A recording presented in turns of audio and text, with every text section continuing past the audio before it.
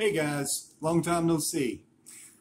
In today's video, I'm going to be demonstrating the notchless method of fire making using mugwort. Now, mugwort is one of my more favorite plants, and not just for fire making, but also just because I love the smell of it. It's very aromatic.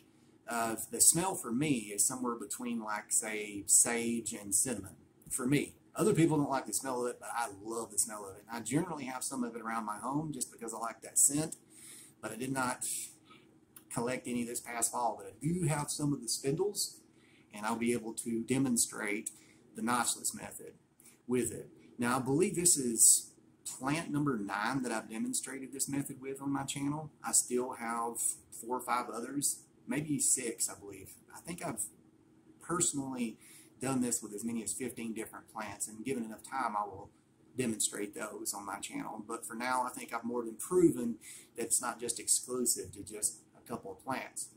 This will be plant number 9. You can I think I have a couple of videos where I demonstrate. I do have a video where I demonstrate the hand drill, but it wasn't the notchless method with mugwort. It was one where it was a request for me to go out and do an on-the-spot friction fire with a very short spindle. And I think I went all the way down to like 2.5 inches or something like that. I can't remember what it was. I'll include the link to it. The reason I want to include that link is so you guys can see photos in that video of mugwort with the seed head, the pods and all that, so you guys can get a feel for it. And I'll also include a link where I use it for the fire row method. But I think I've spoken long enough. Don't have anything else to say. Hopefully everyone out there is doing good, and I'll go ahead and get this rolling so you guys can see how this performs with the notchless method.